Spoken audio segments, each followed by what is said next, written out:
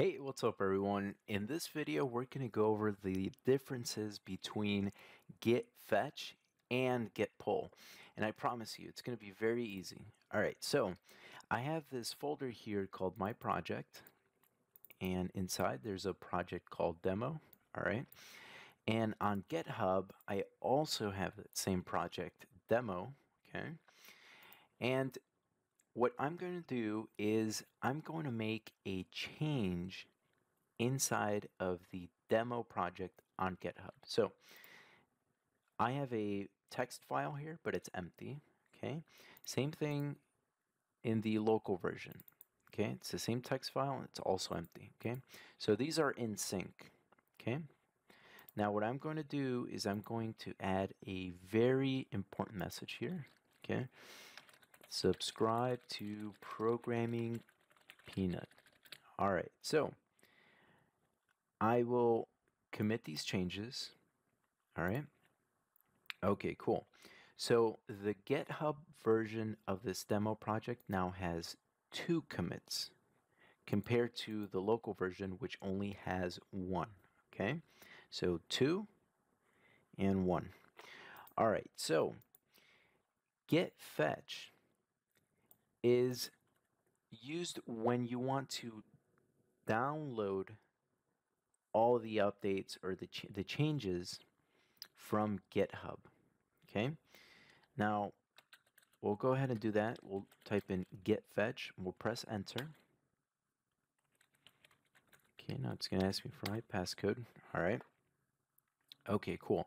So we've downloaded this change here that we made, this subscribe to Programming Peanut commit. Okay. All right. So we downloaded that commit. And if we open up our local version of this mycode text file, you'll see that it's still empty. So what's going on? I thought we downloaded those changes. You see, when you use get fetch, you do download those changes, but they are in a different branch. They're not in this branch here where we originally made the changes, right? So if you do get branch -a, you'll see that we have the main branch, and then we have something here called remote origin main. Now this one here, this is the version that's on GitHub. Okay. Now check this out. Since we're on main, we're not going to see that change, right? But if we do get checkout remote / origin / main, okay, if we do that, now it's going to say that you're in a detached head state and all that. Don't get nervous about this. Don't get nervous about this here either. Just know that you are on the GitHub branch, okay? Now, if we refresh this file, you'll see that that change is now there. So you're probably asking yourself, okay, we download the changes, but they're on a separate branch. What good is that for?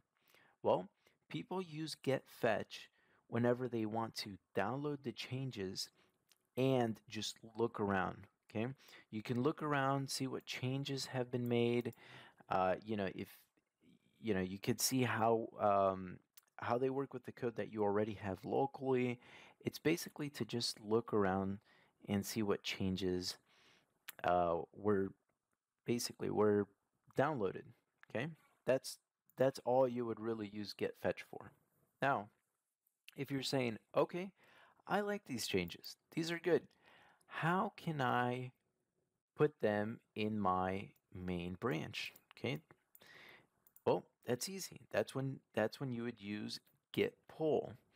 Okay, because get pull here, let me go back to regular main. Okay, so we'll do get checkout main. Okay, if I refresh this text file, you'll see that it's back to empty, right? Okay, now if I do get pull, of course it's going to ask you for the password. Okay, now what get pull does, not only does it download the changes from GitHub, but it also merges them onto the branch, meaning, whatever branch that you're working on here. Okay, so if I refresh this text file, you'll see that the change is now there. Okay, all right, so hopefully that answered a lot of questions. And yeah, that's all for this video. Thanks so much for watching, and I will see you next time. Thanks.